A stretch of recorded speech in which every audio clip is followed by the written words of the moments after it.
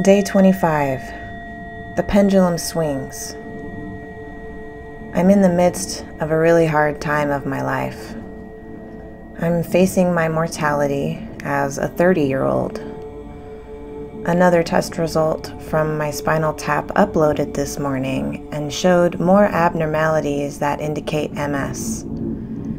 Even though I have to wait 10 more days until the formal diagnosis, I feel like I got my diagnosis today with that test result. I had a university webinar today because I'm planning to enter school in the fall for nutrition, and all I could think about was, how am I going to manage my symptoms in a university setting?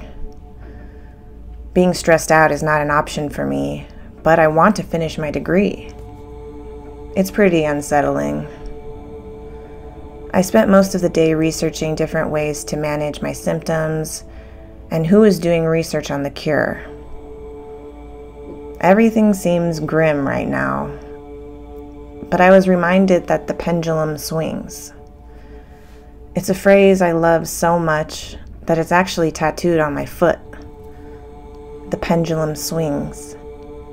It's a phrase that indicates hope when times are tough, and a reminder to also be grateful for the good times because all things come to an end.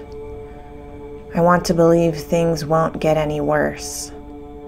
I want to believe I'm swung to the far end and will be on my way to better times soon. It's taking all my faith to believe that things won't get worse. But I really have no choice. I have to keep the faith. I have to stay grateful.